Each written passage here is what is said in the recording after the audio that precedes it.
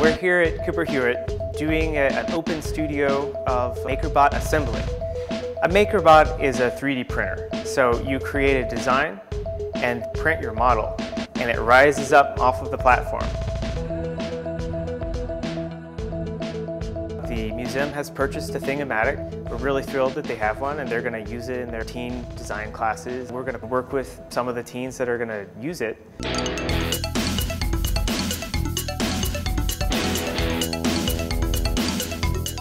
Usually when I tell someone that I work with a company that makes 3D printers, they think that we make a printer that prints an optical illusion. It prints like a hologram. What a 3D printer actually is printing an object that you can hold in your hand. This technology has been around for 10, 15 years, but the printers are extraordinarily expensive. Institutions are purchasing them. Big design firms are purchasing them.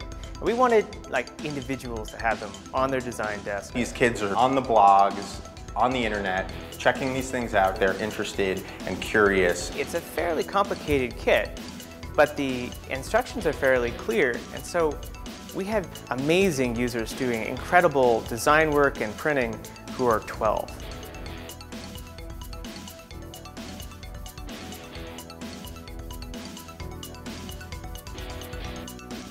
Kids leave these kind of projects fired up to make robotics and do all kinds of things that they didn't think that they could do.